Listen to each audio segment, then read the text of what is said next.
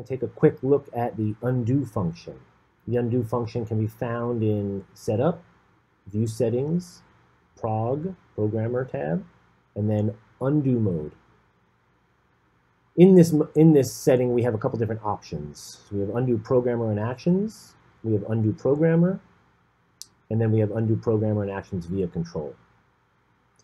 Undo Programmer is kind of like hitting Clear, but it's not going to clear all of your attributes all at once. It's going to clear the attributes one at a time in the order that you put them into the programmer.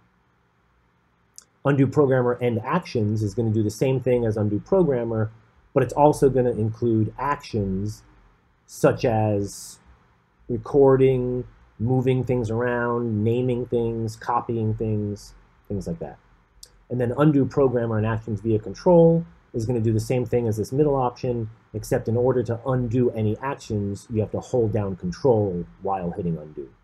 If you don't hold down Control, it's going to act like just Undo Programmer. So let's take a look at Undo Programmer. If I go to Layout 1, I pick some lights, I give them some intensity, a position, we'll put a color in there, and a gobo. So now if I start hitting Undo, it's going to take them out in the order that I put them in. The gobo first, the color first, and then the position.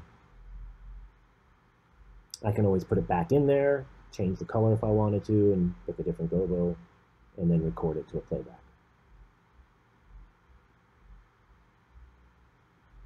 If we take a look at Undo Programmer and Actions,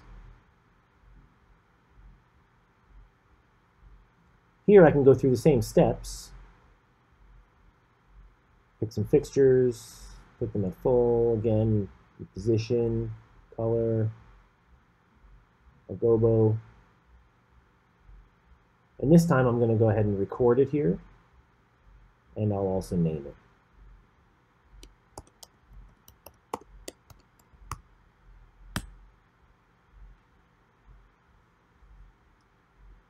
I can clear out the console.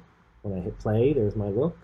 Now when I say undo, the last thing I did was clear everything, so it's going to bring it back.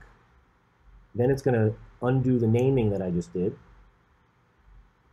And then it will undo me saving that to that playback. If I made a mistake and I want to bring back an action, I can hold down Shift and undo, and it will redo the last action that I did. Alternatively, I can also Control and undo, and that will give me a history of all the actions that I've made recently, and now I can choose to go back to a certain step, such as this, and that will get rid of everything. Now I can't redo that once I've gone back, so I have to be careful about how many steps I go back to. So that's a quick little look at our undo function.